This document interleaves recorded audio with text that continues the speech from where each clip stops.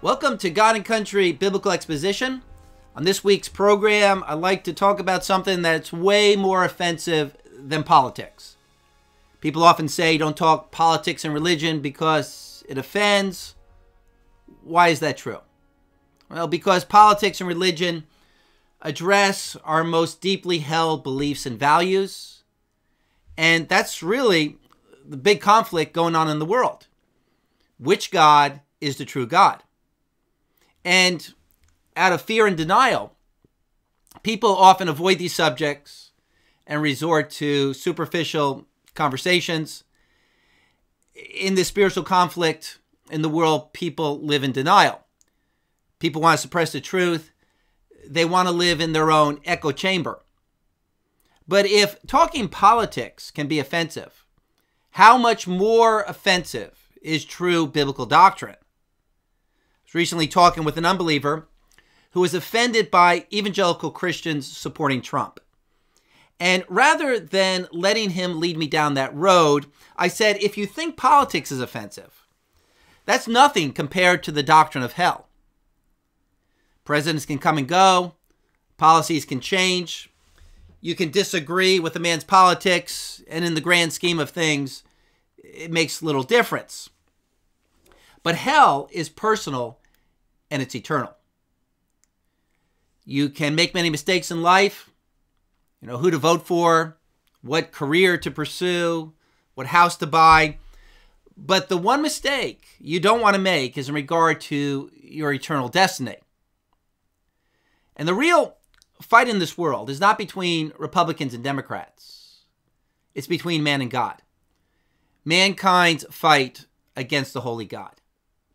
Isaiah chapter 59, verse 12. For our transgressions are multiplied before you, and our sins testify against us.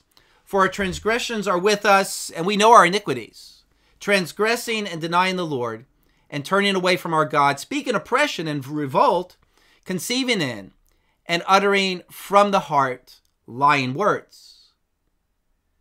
And the sinner denies the Lord and turns away from God.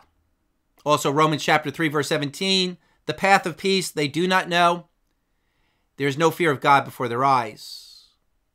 So as a side note here, don't let unbelievers sidetrack you with politics and irrelevant issues. Get to the main point. Listen, if you're offended by certain political positions, that is nothing compared to being offended by a God of holiness and truth and justice. But that's what we need to do business with God over. And that's what I'd like to discuss on today's program. A short primer on the doctrine of hell. It's been a while since I've discussed a major fundamental biblical doctrine. But doctrine is crucial because all of the news events in our day are superfluous if we first don't know biblical doctrine. We cannot discern the news or even apply the news if we don't have doctrine. Therefore, a new believer should first immerse himself in all of the biblical doctrines of God. The doctrines of Christ and salvation, the doctrines of last days, soteriology, angelology, eschatology. That's foundational. We can't grow in Christ without doctrinal truth. And since this is God and Country, let me introduce the subject of the afterlife with some political references on this. Right before Christmas, during the week that the House passed the bill impeaching the president, Donald Trump did a rally in Michigan. And Trump commented on the House's testimony against him, particularly the testimony coming from Debbie Dingell, the Democratic Congresswoman from Michigan. Her husband, John Dingell, held the record for the longest ever serving member of Congress, 59 years. He died in February of 2019, and his wife, Debbie, took his congressional seat. So Trump says at the rally, you know Dingell, you've heard of her, Michigan. Debbie Dingell, that's a real beaut. Trump then explained how he lowered the flags to honor her husband, John Dingell, and how Debbie Dingell called him to thank him. She called me up. It's the nicest thing that ever happened. Thank you so much. John would be so thrilled. He's looking down. He'd be so thrilled. Thank you so much, sir. I said, that's okay. Don't worry about it. Maybe he's looking up. I don't know. Maybe. But let's assume he's looking down.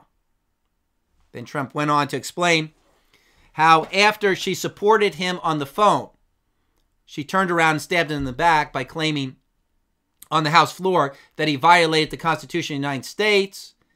And Trump said, I cannot be happy with that because I love my country. Also, Trump wrote in a tweet, last time I spoke to Debbie Dingell was her call thanking me for granting top memorial and funeral service honors for her then just departed husband, longtime Congressman John Dingell. Now I watch her ripping me as part of the Democrat impeachment hoax. Really pathetic. So apparently, Donald Trump doesn't put up with the superficial, hypocritical platitudes in Washington. So, of course, the media takes offense that Trump joked that John may be looking up, not looking down from heaven. And Debbie Dingell responds in a tweet, Mr. President, let's set politics aside. My husband earned all of his accolades after a lifetime of service. I'm preparing for the first holiday season without the man I love. You brought me down in a way you can never imagine. Your hurtful words just made my healing much harder. In an opinion piece in the Washington Post, quote, to be fair, Trump first suggested that Dingell was looking down from heaven, but the president couldn't resist a little joke. The criticism and blowback against Donald Trump for his comment on the fate of someone's eternal soul would be more meaningful if the same empathy was accorded the president when it is predicted that he will burn in hell. Such insinuations are regularly made, and similar hopes expressed in emails I receive. There is even fine art prints of Trump arriving in hell available online for $30 unframed. But widespread disgust over such an affront to our president has yet to be observed. Despite the Bible's observation that the path to heaven is narrow and few will travel in it, while the road to hell is wide and much more populated, it's still improper in polite society to suggest that anyone will end up in the wrong place, except when discussing Donald Trump, unquote, Washington Post, Gary Abernathy. So Trump made a little joke. That's Trump. He's a showman. He's all Hollywood. That's his shtick. But where do these Democrats and Republicans go when they die? Up or down? Sounds like the beginning of a joke. Here's an old political joke. A politician dies. Instead of going to heaven or hell, an angel appears to him. And the angel tells this politician, rather than being judged for his sins, he gets to choose whether he will go to heaven or hell. And the politician replies that, of course, he wants to go to heaven, but the angel says, no, before you really choose, you have to visit both places and give each place a fair chance. So he's first taken to heaven, and heaven looks pretty nice. Big fluffy clouds, angels are playing their harps. Everyone seems to be enjoying themselves. The politician is pleased, but it's a little underwhelming. Hell, on the other hand, is magnificent. It's the most beautiful place, beautiful gardens, swimming pools, huge buffet table. And it makes heaven look dull and boring by comparison. So the politician says, I can't believe I'm saying this, but I think I'd rather go to hell. Very well, says the angel. Turn around. The politician turns around and he sees that hell is a much different place. There's fire, there's brimstone, there's agony, there's suffering, there's screams. And the politician says, I don't understand. This is not what you showed me beforehand. The angel says, well, that was the campaign. Now you voted. And the moral of the story is that politicians will promise heaven in the campaign, but in practice, it's not so much. And also in reality, hell has a department of propaganda. Satan wants people to believe voting for him will mean a future in paradise. I have some reservations about making jokes about hell because that's what hell has become. It's just a joke. It's become a byword used for emphasis. You know, what the hell this, what the hell that. But hell is such a serious destiny that it should never be taken lightly. Every day, thousands of people are leaving this planet. I think the statistic is 150,000 people die every day, often to eternity. In October, Elijah Cummings, Baltimore Democrat congressman, died in office, age 68, complications due to cancer. Also in October, John Conyers, congressman from Michigan, he died at age 90. He had to step down in 2017 because of sexual allegations. And John Lewis, Democrat congressman from Georgia, has just been diagnosed with stage 4 pancreatic cancer, and the survival rate is only 1%. Doesn't look good for John Lewis. Every year, 3 or 4 congressmen die in office. With 535 congressmen, most of whom are elderly, that is not to be unexpected. But the death rate of congressmen who leave office is still 100%. Every soul must meet his maker. Hebrews chapter 9, verse 27, inasmuch as it's appointed for men once to die, and after this the judgment. You can disbelieve biblical prophecy all you want, but there is one prophecy you cannot refute or deny, and it's a prophecy that someday you're going to die. And where will you go? Here's an article a listener sent to me. If you're a Democrat, you're probably not saved. Well, you know, that sounds pretty offensive to most people. But the article makes some good points. I mean, let's not kid ourselves as if everyone goes to heaven. The moral positions we take in this life will determine our eternal destiny. Romans chapter 2, verse 6, God will render to each person according to his deeds. To those who by perseverance in doing good seek for glory and honor and immortality, eternal life. But to those who are selfishly ambitious and do not obey the truth, but obey unrighteousness, wrath, and indignation. Well, the excerpt from this article is kind of long, but it's good. It's worth the read. Quote, I'm getting really sick of this push for unity in the church among people across the entire political spectrum. The argument is really tiring. I get it. The vast majority of people on both sides of the political equation are lost. In fact, many have grabbed on to conservative politics as a sort of moral therapeutic deism, and it's become their religion. But I'm going to argue that if you're a Democrat and you claim to be a Christian, then you don't understand the gospel at all. The argument goes, God isn't a Democrat or Republican, so it doesn't really matter. Well, quite frankly, that's just stupid. No Christian in their right mind would argue that God is a politician, but God does have a moral law, and he expects Christians to uphold it, and the Democratic Party is opposed to it. The Democratic Party, at its core, is radically opposed to the standards of morality set forth in Scripture, whether it be the continual expansion of the slaughter of innocent children in the womb, or the clamor for the promotion of homosexuality and other forms of sexual perversions. Jesus did not die for these things. He died because of these things to free us from them. Let's be clear. Your political positions, activism, or support have no bearing on your salvation, zero. However, if you claim to be a Christian, transformed by the power of the Holy Spirit and bought by the blood of Jesus Christ, the Scripture says that you'll be given a new heart and you will be sanctified unto good works. So let me spell this out for you.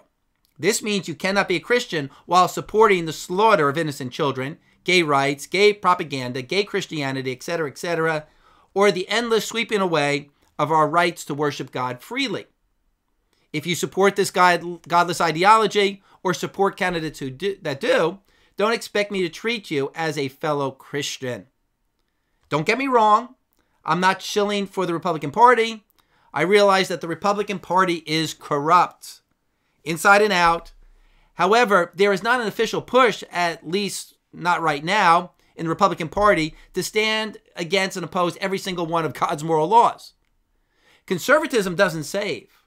Only Jesus Christ saves. But if you understand the gospel, then you cannot deny that the gospel produces conservatism as its fruit. So this comes from Jeff Maples in reformationcharlotte.org. And he has a good point. Our moral choices determine whether we will be saved from hell or go to hell. And it's no small thing to be a cheerleader for murder, infanticide, immorality. I hope we haven't forgotten that. The Bible concludes in Revelation 21:8 that murderers and immoral people will be in the lake of fire, which is the second death. This week I heard one commentator point out that Soleimani is in hell with his friends. And he is, because he murdered innocent people in the name of his false worldview. He's no different than Himmler, the leading SS officer under Hitler, the architect of the Jewish Holocaust. The left is having a really hard time making any moral judgments against Soleimani because they don't believe in sin or judgment. They're materialists. They don't believe in a moral standard or in a moral judgment because they don't believe in a moral lawgiver, God. But in order to be of the truth, one must believe that evil is evil. Satan wants us to second guess this. Satan wants us to become truth-doubting relativists. Well, expect the doctrine of sin and hell to be offensive to the sinner. But it is actually a good and a right offense, because the fear of the Lord is the beginning of wisdom. And no one is ever saved until he first recognizes the justice of God against his sin. Every genuine Christian will say, I deserve hell. I deserved separation from God for all eternity. Every genuine unbeliever will say, I may have done bad things, but I don't deserve hell. That would be unjust of God. I was never really that bad. The true Christian understands the depth of his evil and sin, and those who come to Christ believe in hell. Those who don't come to Christ don't believe in hell. And I find that the reason most people deny hell is not on the basis of evidence or authority or objectivity. Most people decide what they believe based upon what they like or what they don't like. They believe that what they like must be true and what they don't like must be wrong. Now, sometimes on that basis, they get it right. But that is one of the most dangerous ways to determine what is truth, making your feelings your standard. Proverbs chapter 14, verse 12, there's a way which seems right unto a man, but the end is the way of death. Or in the words of C.S. Lewis, indeed, the safest road to hell is the gradual one, the gentle slope, soft underfoot, without sudden turnings, without milestones, without signposts. So let me conclude with some doctrinal points about hell. Of course, all I can give you here is a quick overview, just some of my immediate observations. My first point is that nobody has to prove that hell is real. It's one of those biblical doctrines that are undeniable. No critic, no philosopher, no scholar has ever been able to disprove or discredit the doctrine of hell. It is proven by natural revelation. We don't even need written revelation from God. What do I mean? Well, everyone knows that in a few years, they will be dead. They will rot, and the worms will eat their corpse. You say, well, that's not the doctrine of hell, the doctrine of eternal torment and fire. That's close enough for me. From an earthly perspective, that's me in the grave, and I'm slowly perishing. Everyone knows that they are going to come to a very bad end. There is no evidence that we will live someday in paradise with God, but God has given us plenty of evidence that we're going to perish. It takes faith, and it takes God's revelation to believe in heaven. It takes no faith and no revelation to believe in hell. there are graveyards all over this world that prove that when you die, you go down. Now, the devil says, are you going to believe me that there's no hell? Or are you going to believe your lying eyes?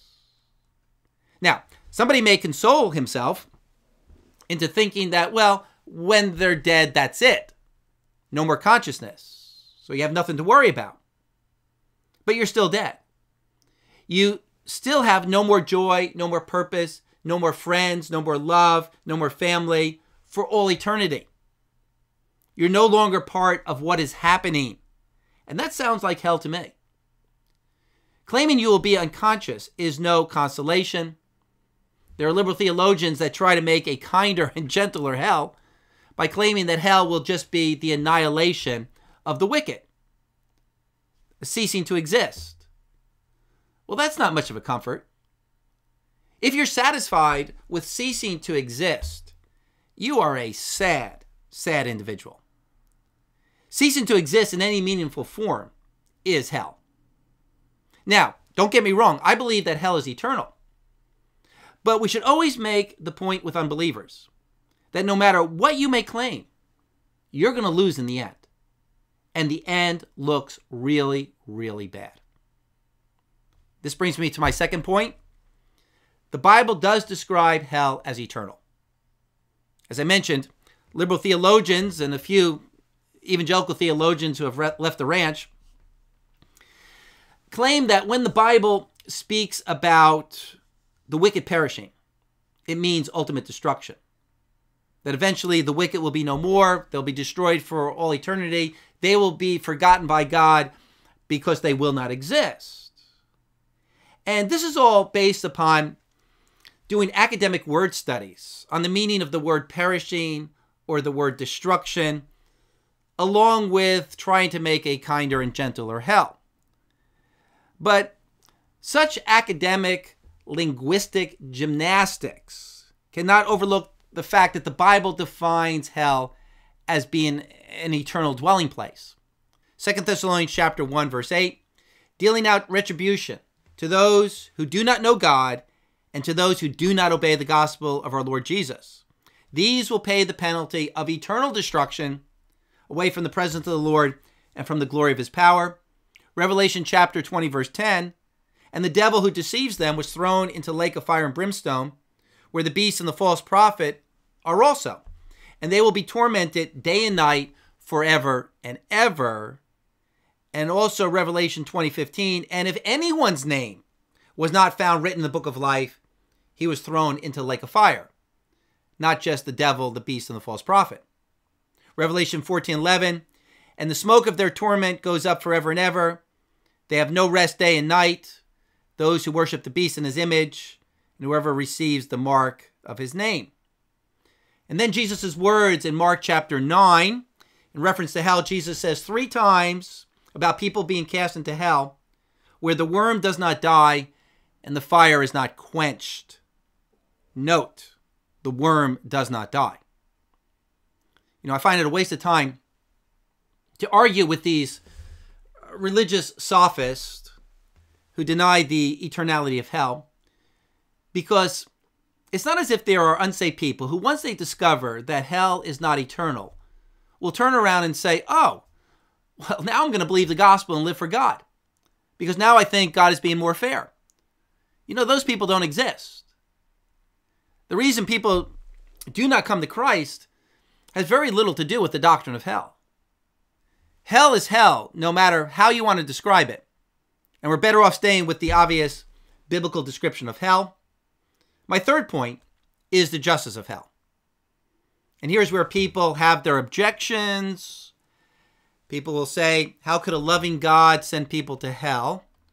Or, how could people suffer for all eternity for sins committed in a finite lifespan? Well, the biblical answers to those questions are quite easy. God's love and wrath are not two attributes of God in contradiction. Because God is love, he has wrath against sin. He has wrath against those who want to destroy the object of his love. And so love and wrath and justice are all one attribute. And the reason people suffer in hell for all eternity is because it's not how much time they have been given to do evil.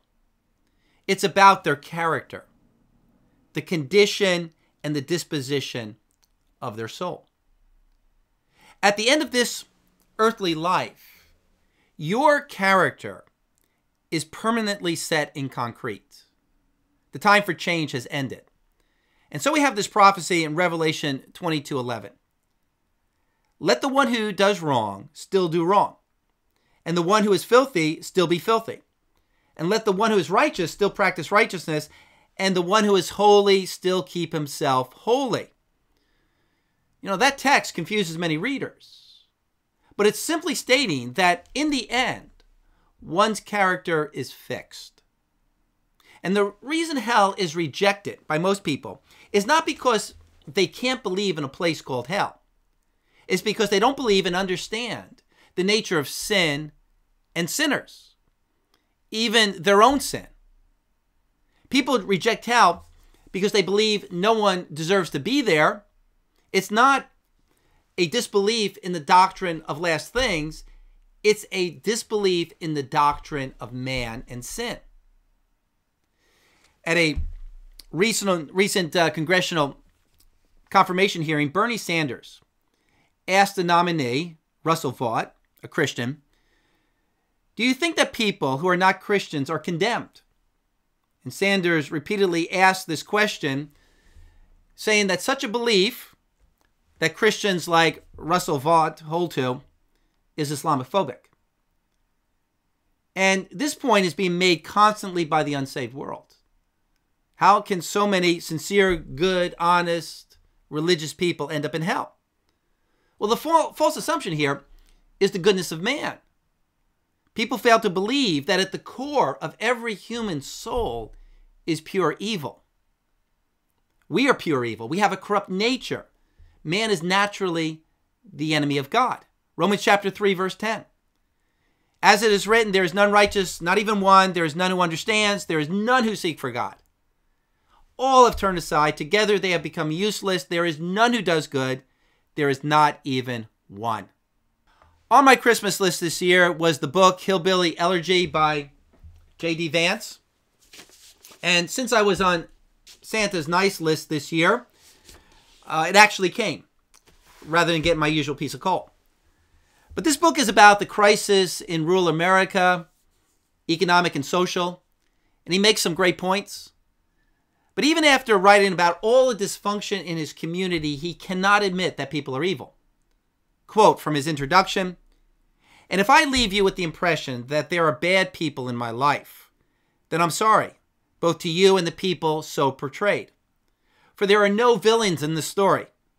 There is just a ragtag band of hillbillies struggling to find their way." That sounds so nice, but it's so unbiblical. People are not just good people struggling to find their way. We are evil. But you ask, don't people still do good things? Well, the Bible teaches that the goodness we see in unsaved people is just what remains of the image of God, along with God's restraint on their evil disposition. What people don't realize is that if you remove from the unsaved man everything that is on loan from God, and you remove God's restraint, what remains is pure evil. People don't realize what they have is borrowed from God. It's not really their own. The mistake they make is thinking that their goodness is their own, not admitting that there is the seed of evil in their soul. That's what really belongs to them. Now, in this life, the unsaved man may not get around to carrying out every possible evil deed or ideology, but nevertheless, the soul still contains the seed of evil. The soul is still at enmity with God. The soul is still in league with Satan himself. So think of the judgment seat of God as God removing the mask. And when everyone sees what is under the mask, nobody is going to doubt the justice of hell. And if in hell, the soul has removed from it all that remains of the good image of God, what's left? See, in order to have regrets, you have to have some love for the good. How can you have regrets if you have no good ambition? And in order to appreciate pain and lostness, you have to first appreciate beauty and unity with God. But remove all of the good image of God from the sinner, and what's left? No wonder Jesus described hell as a place where the worm does not die. You say, well, are there worms in hell? No. Jesus is referring to the people there. They exist, but there's some sort of evolution downward. Once God removes his image from these people, they're like worms. And, we see this on earth in nursing homes and in psych wards where patients are alive, but they're oblivious to their sedentary lives. Now, in Luke chapter 16, Jesus gives the story of the rich man in Hades. And we find that the rich man is there, and he has a personal concern for his own well-being. He asks for a drop of water, and he has concern for his 5 brothers. Luke chapter 16, verse 28, send Lazarus to warn my 5 brothers so that they will not also come to this place of torment. Now, some Bible teachers question the rich man's motives here, but even in hell, he seems to show a degree of love, a degree of sympathy. How could this be? Well, without going into much exposition here, the rich man is in a place of departed spirits before the great white throne judgment. But at the end of the world, after the great white throne judgment, Hades will be cast into the lake of fire and brimstone. And more than one commentator has pointed out the further deterioration that will take place in the lake of fire. Well, that's all we have time for. Let me conclude with a thought from C.S. Lewis about hell. Quote, heaven is this ever-increasing, further up, further into joy, into God, into life. Hell is the opposite of that. It is an everlasting movement away from God. Unquote. And we need to realize that that movement away from God begins here on earth. Right now, you're either on the highway to heaven or you're on the highway to hell. Isaiah chapter 35, verse 8. A highway will be there, a roadway, and it will be called the highway of holiness. The unclean will not travel on it, but it will be for him who walks that way, and fools will not wander on it. Also in his book, The Problem of Pain, C.S. Lewis says about those who argue against the doctrine of hell, there's a choice. Quote, in the long run, the answer to those who object to the doctrine of hell is itself a question. What are you asking God to do? To wipe out your past sins and at all costs to give you a fresh start, smoothing every difficulty and offering every miraculous help? But he has done so on Calvary. Or are you asking God to just leave you alone? Alas, I'm afraid that is what he will do for you. The damned are, in one sense, successful rebels at the end. They get what they want. The doors of hell are locked on the inside. They enjoy forever the horrible freedom they have demanded and are therefore enslaved. You know what's really scary about hell? It's not when some country preacher preaches a hellfire and brimstone message about hell. What's really scary is when someone makes a rational, authoritative argument for the reality of hell. Because then you have to consider, it may be true. I may be more evil than I could even imagine, so I need to run to Christ for salvation, and I hope you do. As always, thank you for making God and Country a part of your discipleship in the Word. Don't forget to hit the subscribe button, hit the like button, leave comments below. May God bring you safely into his eternal kingdom. May God bless. you.